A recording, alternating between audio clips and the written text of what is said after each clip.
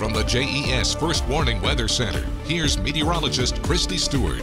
We had a pretty pleasant day today with those high temperatures in the upper 70s to the lower 80s. As we get into tomorrow, our temperatures will be a little bit warmer. We've got a pretty nice night out there. It is mostly clear, but we do have the right ingredients to see some patchy fog forming, so you'll have to look out for that on your morning commute. It'll be a little bit cooler out there. Those temperatures sitting in the low to the mid 60s when you wake up, but we'll be warming up with lots of sunshine into those mid 80s as we head into tomorrow afternoon. We're going to be staying with our high temperatures in those low to the mid 80s as we head throughout the next 7 or so days. Lots of sunshine, nice and dry for tomorrow, but as we get into Friday, we are going to be having a front that will be headed in our direction. So later in the day, seeing some storms popping up, but more scattered storm activity Saturday and into Sunday, and continuing into at least the first half of the work week as we do remain in this unsettled pattern. Overnight lows around 70 degrees.